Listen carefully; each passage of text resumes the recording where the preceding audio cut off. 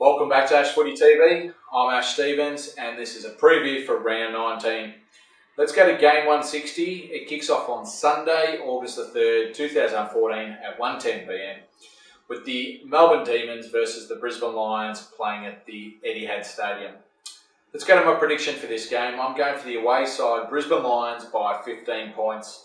I think with their impressive win against the Gold Coast Suns last week, I think they'll have enough confidence to get over the line against the Melbourne Demons. With Justin Leppage's game plan coming into the play last week, with Pearce Hanley and Rockcliffe gathering 40+ touches, it'll be a few headaches for the Paul Roos's defence game plan for the Melbourne Demons.